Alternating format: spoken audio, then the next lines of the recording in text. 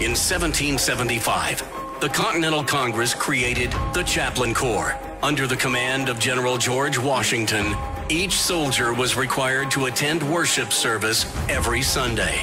While other armies advanced on their feet, Washington's troops advanced on their knees. It's time for the Chaplain's Report with Caleb Colquitt on tactics. Chaplain's Report today, we're going to be continuing our series in the book of 1 Samuel. And what's going on here is that Saul is about to ride into battle. He's about to lead Israel's troops into battle against the Philistines. They've already had some success. His son Jonathan has actually already been a big part of that. They have had some success against the Philistines, and so they're making ready to make a big push and to drive the Philistines out of their land. And what is planned to happen here is that Samuel has told them, in 7 days, I will come there and I will make an offering before the battle, and then you can all ride into battle, and that will essentially be the offering that we give to God and praying for victory and safety and all that other stuff that you would expect that comes with going in to a battle. So Samuel has already made this promise to Saul. 7 days comes, Samuel's nowhere to be found. And so, because Samuel is late, we see that Saul actually goes ahead and makes the offering himself. He goes ahead and makes the offering without Samuel there present, even though he said, wait for me, I will be there, and when I am there, I will be the one that offers the sacrifice. Saul, who is not supposed to be the one that is offering the sacrifice, goes ahead and does it anyway. And that brings us to where we are in this particular story. But Samuel said, what have you done? And Saul said, because I saw the people were scattering from me, and you did not come within the appointed days, and the Philistines were assembling at Michmash. Therefore I said, now the Philistines will come down against me at Gilgal, and I have not asked for favor of the Lord. So I forced myself and offered the burnt offering. Samuel said to Saul, you have acted foolishly. You have not kept the commandment of the Lord your God, which he commanded you. For now the Lord would have established your kingdom forever over Israel. But now your kingdom shall not endure. The Lord has sought out for himself a man after his own heart, and the Lord has appointed him ruler over his people, because you have not kept what the Lord commanded you. Now, this is the moment. This is the moment that God says to Saul, you're done. You're done. You're not going to be the king forever.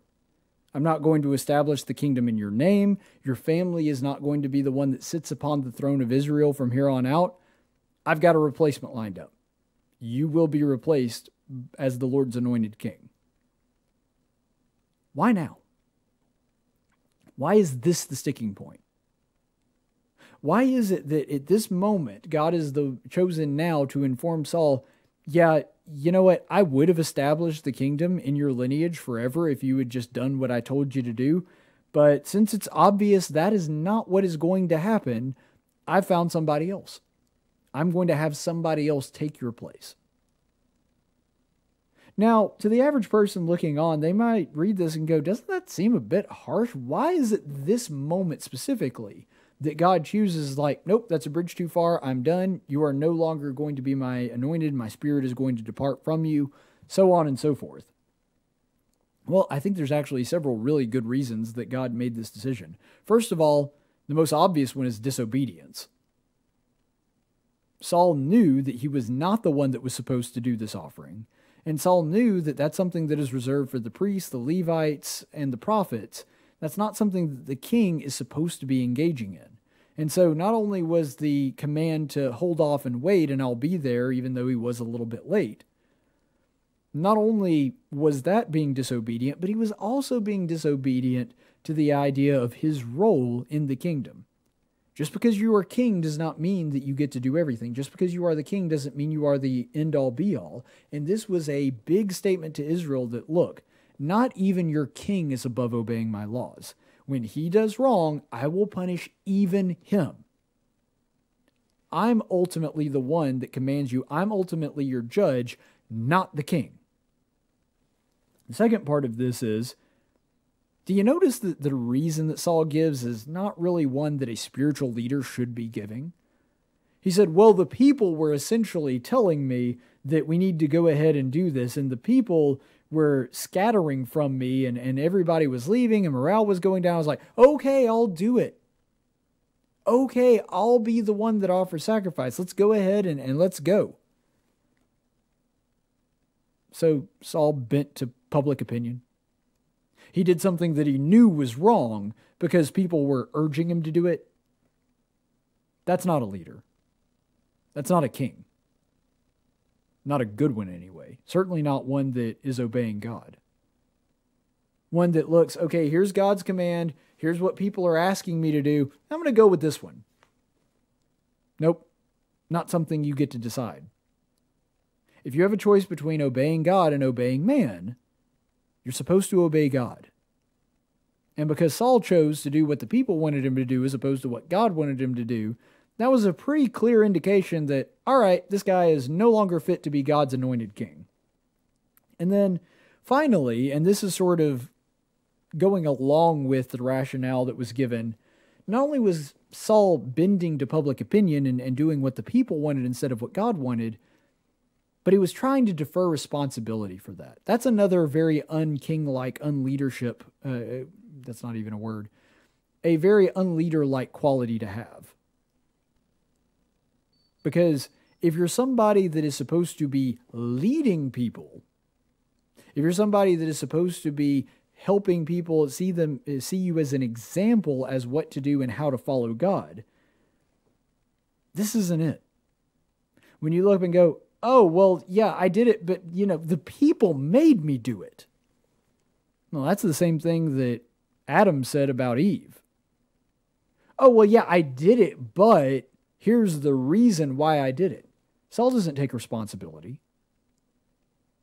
See, what a leader does is say, yeah, there were other people that may have influenced my decision, but the buck stops here. Saul was the one responsible, and it should have been Saul that went out and said, look, Samuel hasn't arrived yet. We will wait for him in the Lord's blessing. And if people leave, they leave. If we go in with a smaller force, that's fine. I would rather put my faith in God than my army. And remember that when his predecessor, David, actually did the same thing, God punished him for doing the same thing too, putting his faith in his army as opposed to God. See, when you put your faith in God, you say, you know what, we have to go in with a few less troops. Oh, well. I would rather have God in the host. I would rather have God in the backfield than I would extra people anyway. And that was really where Saul messed up. And I think it's very obvious that the reason that this replacement was about to take place is because David did the exact opposite. There were many times where David had people, for example, when he was about to take Saul's life, urging him on, egging him on, saying, hey, David, look, you got to go ahead and do it. It's for the good of the country. It's for your good. God has already said that he's going to deliver Saul into your hands. And David says, no. That would be raising my hand against God's anointed, and I will not do that. I don't care what anyone else says. That's a leader. That's a person that is after God's own heart. And what happened when David screwed up?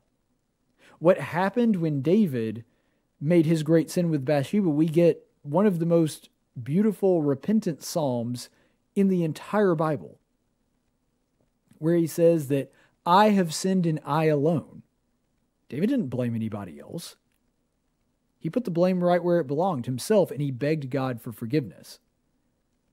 Saul's over here trying to deflect blame and say, no, it was really the people's fault. That's the reason I did what I did, even though I knew it was wrong. See, there's a very, very stark contrast between the two. David, even though he wasn't always obedient, had a heart for obedience, and when he did mess up, he always went back to God, took responsibility, asked for forgiveness. And his disobedience wasn't because he decided it was better to play along with and do what men wanted him to do rather than God. There's a very stark contrast between these two people. And I think that's really what it all boils down to is we can talk about some of the tangential issues, but ultimately it comes down to a question of, do you want to follow God or do you want to follow men? Because Saul followed men and we see how that turned out for him. David followed God and we saw how that turned out for him. If we want to be a David, that when there's pressure and people are expecting us to make a decision and we have to choose what direction we're going to go, we have to ignore what the world tells us that we need to do and be obedient to God. And that's how to be a David and not a Saul.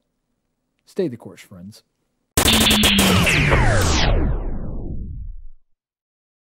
It's not exactly a secret that YouTube really doesn't like conservatives, so I'm asking for your help.